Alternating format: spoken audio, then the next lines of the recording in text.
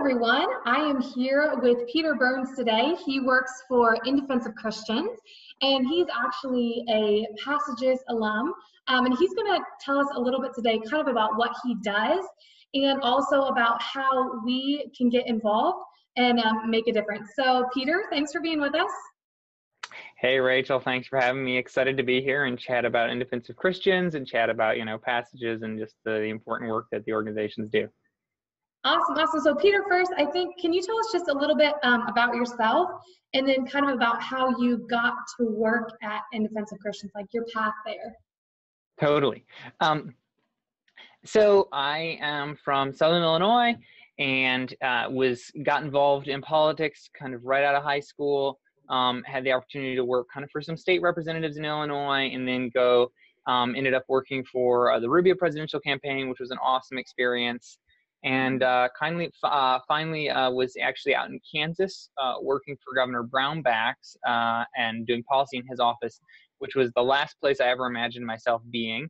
But that's kind of where the doors opened and God kind of landed me out there. And I was like, I don't know what I'm doing here, but okay. And about a year before that, I had the opportunity to travel with Passages for the first time and go to Israel.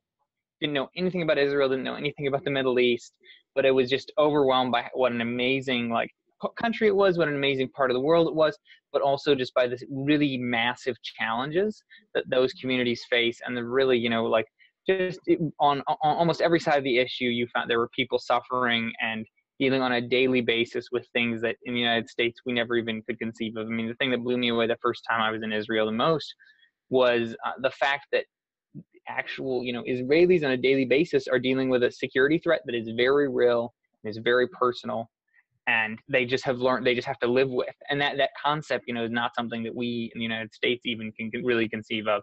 And just seeing those struggles and then seeing also the struggles of the Christian community over there was really powerful. And so piqued my interest. It got me engaged in a way that I had never been before. And so then I had the opportunity to travel with the Philos Leadership Institute, and that is an awesome program that partners with Passages on some things. I know that you guys kind of work together some, which is awesome. They do. They're an awesome organization.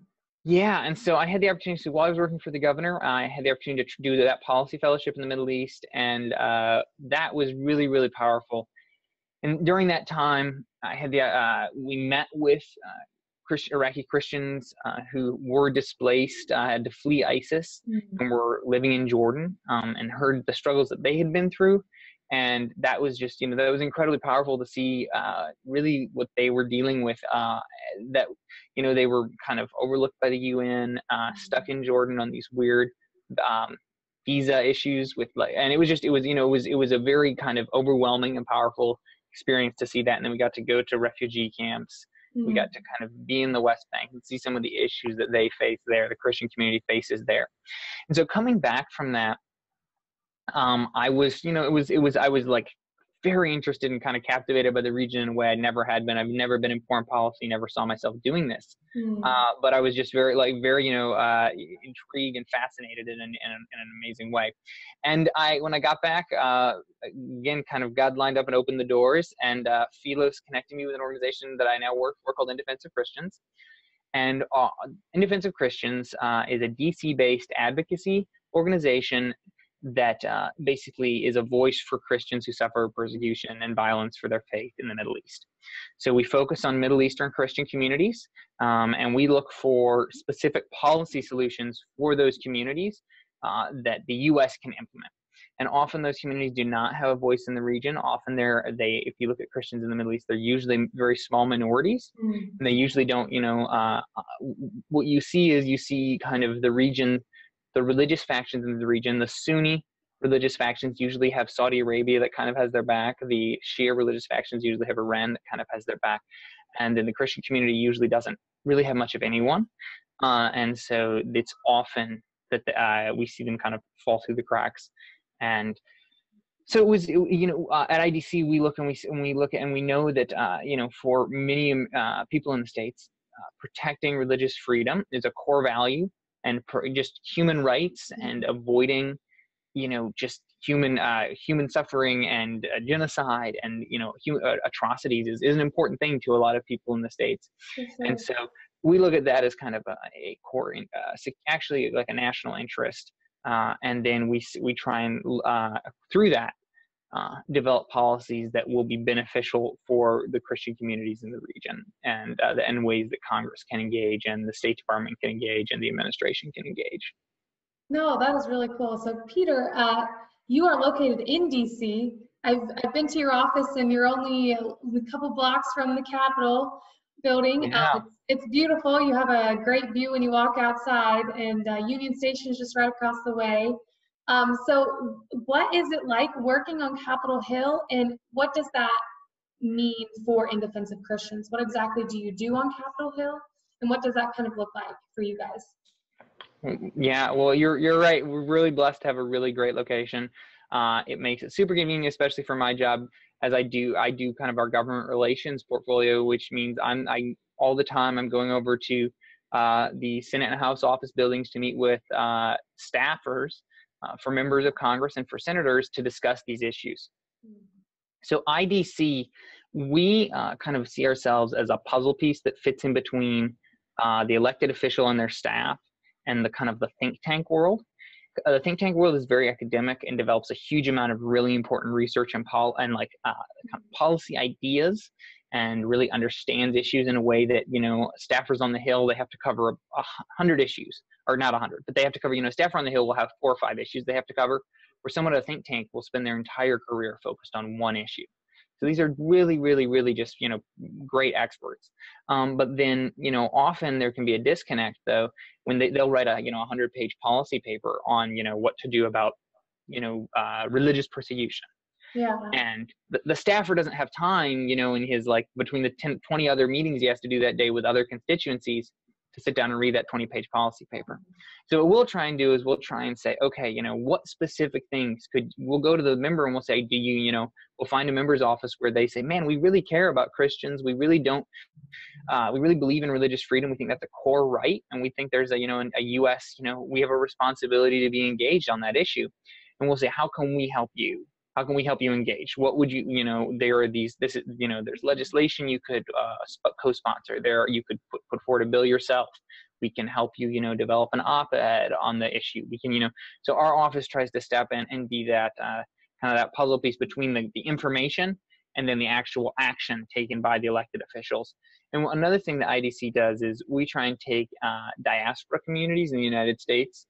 So this is kind of maybe the other branch of our organization. Reaches out to diaspora churches and people who have family in the Middle East still. We try and engage them because many of them are more recent to the United States, and they don't come from countries where there is a political process like the U.S., so they're not used to being engaged in that way. So we will reach out to them and say, hey, you can call your member of Congress and, tell them what you think about this, or you can write them a letter, you can come have a meeting with them, and they will, that's important to them. They want to hear from you. And so we try and engage them in that way too, because they're really the community in the United States that, they still have aunts, uncles, they have brothers and sisters and cousins who were killed by ISIS. They're the one. This is for them. This is their life. These issues these issues aren't just important. They don't just care about these issues in a humanitarian, religious sense. They care about these issues in a personal sense. So. No, that is so cool. I did not realize that was part of your organization. That's really neat. So can you tell us maybe just a few things that we need to be aware of about what's happening with Christians in the Middle East? So this is kind of your area of expertise, but give us just a couple things, 2 or 3, that we really should be aware of that maybe we aren't, but that's really important. Absolutely, totally.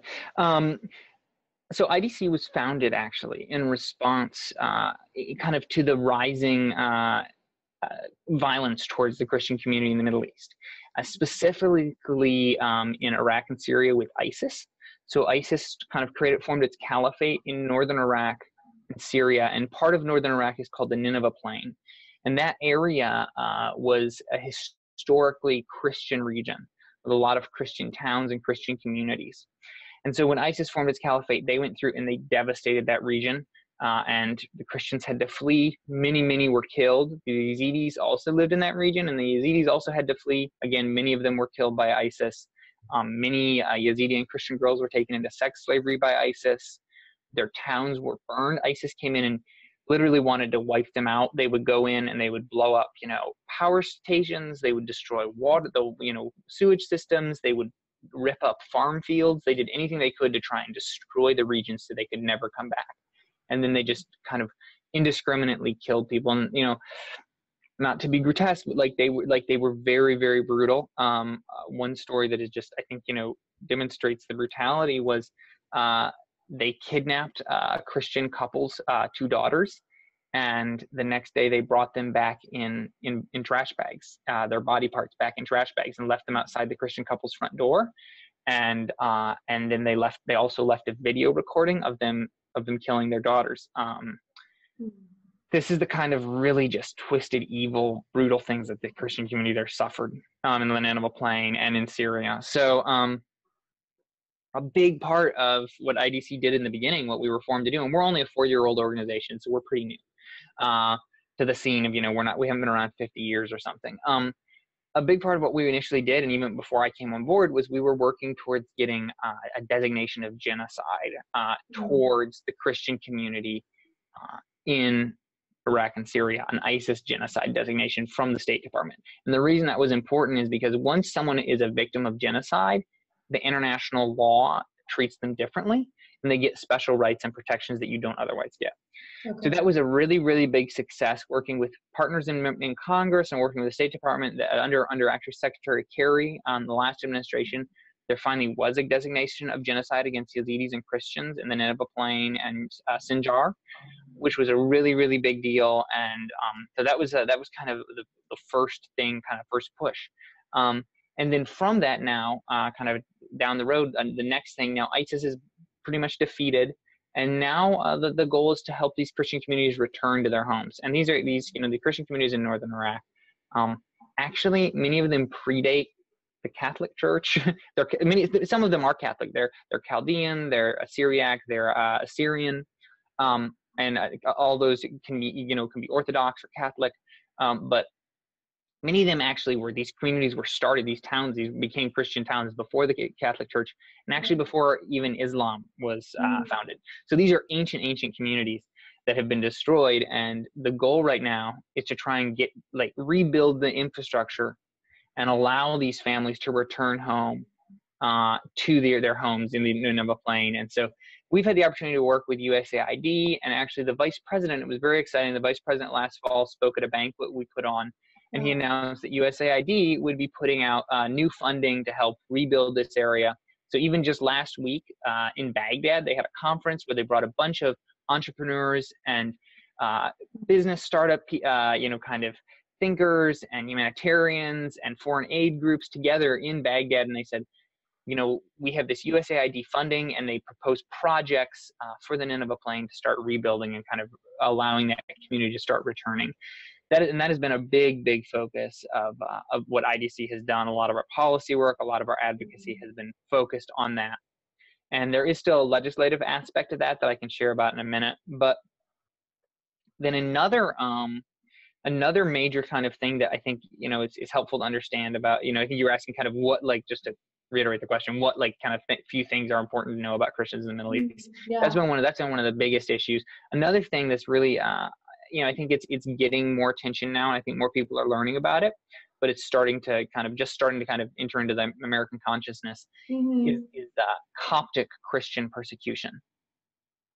The Coptic community in Egypt is the, by population, largest community of Christians in the Middle East. There's about 8 million, and they 8 to 10, and they're around, again, 8 to 10% of the Egyptian population. And they suffer basically systemic persecution within Egypt. If you're a Coptic Christian, all of them at a very young age actually get their wrist, they get a little cross tattooed on their wrist. And so that's a kind of an identifier, and that's part of their Christian tradition there. And actually it's been used to kind of target them. And something you see in Egypt is situations where the Egyptian government right now is very kind of open, meets with Christian leaders, talks about, the fact that they're treating Christians really well, things are going well for Christians, it's a good time, to be a Coptic Christian in Egypt. But in reality, that's not 100% the case, because on a local level, Copts still do not receive fair treatment. They're not equal citizens. An example of this would be a mob a while back grabbed an elderly Coptic woman and drug her into the street, ripped off her clothes, and started beating her up. And the police showed up and they didn't intervene. And later, when the police were questioned about the fact that they didn't stop this awful thing that was happening, they said, well, it was a big mob. There were just a few of us, and the old lady wasn't going to say anything. And this is fairly normal, sadly. Earlier this year, a young Coptic young lady was on the Hill at a briefing speaking, and she said, her dad owns a shop, and they, when he's out of the shop and she's watching the shop, a neighbor of theirs, who's kind of a radicalized Islamist gentleman, will come in and threaten to rape her, threaten to kill her, and they'll call the police and tell them about it. And the police will never file a report. They'll never, tell the guy he can't cope. He put a restraining order or anything on this guy. So it's situations like this. Another one, and then there aren't, there's no follow-up. The police are not making arrests. There's not police cases are not opened. Trials are not held. And every once in a while, there will be one or two we'll go through eventually. But for the most part, there really aren't, kind of any real action. There's not a vigorous kind of action taken for these people. And so for Coptic Christians, so that is an area we're focused on. And then the colorful, they're really, colorful is maybe a bad term, but they're really maybe news headline catching stuff that happens to them is when they get attacked by ISIS. And ISIS has described Coptic Christians as their what they say their favorite prey. Because Coptic Christians are not, they're not aggressive people. They're very passive, and they will not fight back. They don't believe in fighting back. That's like part of kind of their faith tradition is that they're not gonna fight to defend themselves if they're attacked for their faith. And so, you've seen attacks on churches, attacks on groups of pilgrims, traveling to monasteries and things like that. So it is a very, very tough region for them. And Egypt is a close U.S. ally, so there's an opportunity there. And then another region that I think is important to kind of keep in mind when we're talking about Christians in the Middle East is Lebanon. The Maronite Christian community in Lebanon is proportionally, so not numerically, but proportionally the largest Christian community in the Middle East. And Lebanon was actually supposed to be a Christian country. So when the Middle East was sort of redrawn post World War II, Lebanon was was going to kind of be the Christian nation in the region. And the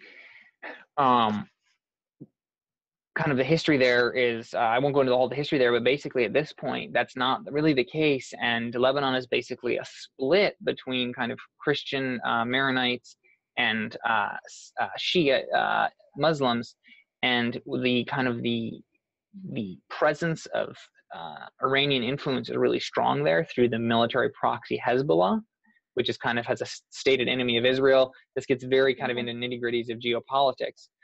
But what you end up with is Lebanon really faces two really big challenges. One is the presence of Hezbollah, which is a terrorist organization that is basically taking over the country, to be honest. If they're not stopped, they will. And another is the fact that they have, they're close to being like 1 in 3 people being a Sunni Syrian refugee who fled the civil war in Syria across the border into Lebanon, which is just an unbelievable, when you think about this started, from 2011 to today, if, imagine the population of even your town, 1 in 3 people suddenly being like a foreigner from another country. I think it totally changes everything, but especially the thing that it's really throwing off is their infrastructure. It's strained to the breaking point. Even just weird things like road congestion. There's not enough road space for everyone. The population exploded in a way that no country was ready to handle. Their sewage systems, their school systems, and they've actually, Lebanon tried to integrate the refugees at first, and they've never built refugee camps. So refugees kind of live scattered throughout Lebanon. Wow, that's neat. And so there was a big heart, a kind of a big-hearted openness. They wanted to kind of welcome them and say, hey, we'll help you while there's a civil war going on. But just as the civil wars continued, you really see them, you really see just like the infrastructure of Lebanon strained to the breaking point with just this huge influx of refugees. So those issues really have put a lot of stress on the Christian community there in Lebanon. And kind of as an organization, we're looking at Lebanon and we're saying, man, should something bad happen in Lebanon? Should a conflict between Israel and Hezbollah break out? Should they become destabilized because of this huge refugee presence that they don't have the infrastructure for? It would be very damaging to the Christian community there. So those are kind of issues that are really kind of large item issues for us that we're looking at in the region. Okay, so you have, just a kind of like a quick summary, so you have in Iraq, you have ISIS, who's really displaced and destroyed a lot of the Christian communities, and you guys are trying to help them rebuild now that ISIS has kind of taken a hit and is mostly out of Iraq. And then you have in Egypt, you have the Coptic community, who is, there's 8 to 10 million of them, but they are struggling because of more of like a systemic, like, the culture there is not friendly towards them. And then Lebanon, which is percentage-wise more largely Christian, but Hezbollah is really starting to make a big impact there and take over. And then also all the refugees, where a country tries to be big-hearted and take them in, but it's just becoming overwhelming. So what are you guys specifically like on Capitol Hill, and how do you guys work with those communities to kind of in the U.S. make a difference, either through like bills or things like that? Well, great question. Our focus is really on how the U.S. can engage positively with these communities and in a way that makes an impact for them. Because as I think I said earlier, there's not really another nation or influencer out there that's kind of taken up their cause in the same way that the U.S. can and has the ability to. And pardon me, in a lot of ways, the U.S. is really one of the only countries with the influence to really kind of have their back, have this community's back. And it usually gets very complex and into the weeds. But some of the things we're doing, one of the things we're doing in Egypt, and we'll start with Iraq. As I said, we were working with USAID and with kind of the administration and with Congress to kind of try and push this funding to rebuild. And there's actually a bill in the Senate right now that's hopefully going to get a vote, maybe even tomorrow. So that's exciting. That would put the funding to rebuild in the Nineveh Plain into law. So it would basically say, it would codify the idea that the U.S. is going to help this community return and rebuild, because right now that's just a directive from the current administration. And in reality, the Nineveh Plain is not going to be recover from ISIS genocide in the next 2 years. And beyond 2 years, politically, we don't know who's going to be in the White House. We don't know who's going to be in Congress. And we don't know if this is going to be a priority for them like it is for the current administration. So we want to make sure that that is in law, on the books, that no matter who's in the White House, no matter who's in Congress, the U.S. is still committed to rebuilding and letting this community kind of regrow or resettle back in their homeland or in their homes. That's amazing. So that's important. So we're pushing. That's in the Senate. That's very important. We're excited to see that move hopefully very soon. There have been a lot of delays, which have been kind of vexing, but we meet with a lot of people and work with a lot of offices, and so we kind of just continue to kind of push that, and we're excited to hopefully get to vote soon. On Egypt, there's a bill, resolution that basically kind of calls out the Egyptian government and says, hey, look, you're an ally on fighting terrorism. You're an ally, for stability in the region. We give you a lot of foreign aid, but at the end of the day, the way you're treating the Coptic community is unacceptable, and we have to hold you to a higher standard. And so this bill is really good leverage, because the Egyptian government really dislikes bad press from America because they get so much foreign aid from us. They're really dependent in a lot of ways, and so they really are very, very, very conscious of their image in America. So we can use that as leverage. So we work with congressional offices who put forward that bill to meet with other staff. So I meet with many other offices, and I sit down and We'll share with them what the resolution is about, what the issue is, educate them on the issue, the issues that Coptic Christians are facing, and then kind of ask them for their support and get them on board. And as we do that, we also kind of look at the same time, using that resolution as leverage, we look at, messaging and talking with the Egyptian government themselves about making positive changes in their system, and saying, we don't, kind of saying, I know you don't like this resolution. I know this makes you uncomfortable because it's bad press. We don't have to, we don't have to push this resolution if you guys will improve the way you treat Coptic Christians. If you'll, if we'll see tangible improvement. Okay. So that's kind of it's a point of leverage for that discussion with the Egyptian government. Another thing relating to Lebanon, in Lebanon, like I said, what we're really concerned about is a conflict between the Lebanese, not the Lebanese, but Hezbollah, and as an Iranian proxy, and Israel. And there's the possibility of that happening is very real. It's, both sides are primed for the conflict. They're ready for the conflict, and they've both kind of messaged that, hey, if it comes, we're ready to fight. And what we saw a couple of weeks ago, a situation where an Iranian drone crossed into Israeli airspace, and Israel shot it down and responded with an airstrike into Syria, where the drone was kind of launched from, and struck the base the drone was launched from. And Syria shot down one of the Israeli fighters that made that airstrike. And so Israel followed up with another airstrike on Syria. So in a matter of hours, you had Iran attacking Israel, Israel attacking Iran, and then Syria shooting at Israel, and then Israel attacking Syria. So you had you had three countries suddenly, and thankfully it de-escalated after that. But the escalation just happened in really, really quickly from a comparatively minor incident of this drone crossing the border. It wasn't like an all-out assault. It was a drone. They sent a drone in, and so our concern is that that something like that could trigger a conflict between Hezbollah and Israel. And if that conflict happened, it would be terrible. It would be devastational for Israel, and it would be devastational for Lebanon and the people of Lebanon, and especially the Christian community. And so what we're doing is we're looking at ways to try and stave off anything like that.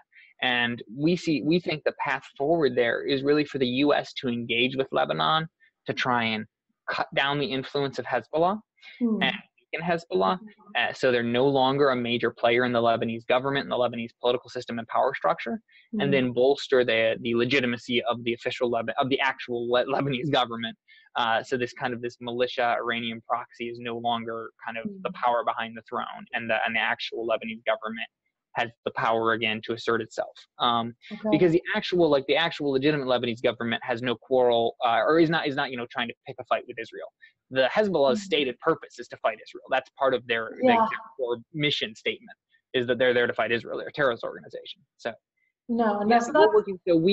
we meet with. Sorry, I'll finish with this. We meet with basically every week. I'm meeting with staff in the Senate, and kind of pitching policy ideas. So we're going to them and we're saying, hey, this is the situation. There's the potential of a war. There's the potential of, this being a really, really bad situation. Here are some ways that you guys could implement policies that will curb the influence of Hezbollah and will bolster the legitimacy of the Lebanese government. Okay. No, that's really interesting. So this has all been super super It's so informative about what you do, and exactly what you do, what are the issues, what's going on. So that's amazing. I'm so glad that there's people doing full-time work in this. But what can we do as listeners, as citizens, as people who, we don't have jobs specifically in policy? What are a couple things that maybe we can do that we're not doing currently? Love that question a lot. So there are definitely a few things you can do. Number one, and this maybe sounds cliche, but it's honestly the truth. You have to know about the issue. So I would recommend, if you don't already follow Passages, go follow their social media. Go follow In Defense of Christians social media. Follow us on Facebook or Twitter or wherever you kind of get your social media. Go follow Philos' social media. All three of these organizations put out a lot of great, and maybe you can link us or whatever, link to everyone in the for sure, whatever. All three of us put out a lot of great, we'll share a lot of great content on Christians in the Middle East and the issues that they face and what they're dealing with on a daily basis. And just being aware of that, seeing that, and following that a little bit will help you, because suddenly you'll be able to say, oh gosh, there was an attack on a Christian community. You know, you might not have known this, but like a couple weeks ago, an Iraqi family was like a number of them were stabbed to death by like someone who broke into their house. And that was like a terrible thing to happen, but most people don't know about it because it's not going to show up on the nightly news. It's not going to make major headlines in the US. So by following them, you can start to be involved in understanding and knowing what's going on, and just being informed allows you to be a more participate in that way. But then actively, this is not hard to do. It sounds daunting, but it's really not hard to do. Look up your local congressman, call their district office that's probably within 30 minutes of where you live. Yeah. And say, hey, next time my congressman is in town, I'd love to sit down with him and talk about an issue that's really important to me.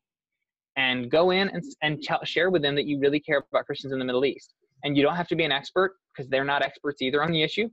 Share with them what you care about. Take in an article that you read that you thought was important, that they need to know about. And that is probably the biggest thing you could do. Because these issues, they don't have a most members of Congress don't think about their constituency caring about these issues, because they think, oh, my constituency cares about, other things like, healthcare and taxes and all those other important things. But they never think, oh, my constituency really cares about Christians in the Middle East. That never crosses their mind. So having people showing up at their congressman's offices and saying, hey, I'd love to chat with you about Christians in the Middle East, that makes a world of difference. And believe it or not, it's actually not that hard to do. I think it's daunting, and so people don't think of it because it's kind of outside of our comfort zone. But it's really not hard if you look up your congressman and just give their local office a call. It's not that hard to do. So that would be amazing. No, that's awesome. That's awesome. And it is true. I always tend to be kind of a little intimidated by them, but it's like, you know what? We elected them to serve us and to go advocate for us about what we care about. So yeah, definitely that's a way, they want to hear from us. So that's an easy way. But Peter, I just want to say thank you so much. It has been so interesting to hear about what you guys do at IDC, and particularly how you've gotten involved, and obviously how knowledgeable you've become. So thank you so much for taking the time to come and chat with us today. Hopefully we'll see you soon. Awesome. Well, Rachel, thank you. It's been an honor and a pleasure, and such a big fan of all you guys are doing at Passages. Keep up the great work, and happy to chat anytime. Thanks, Peter.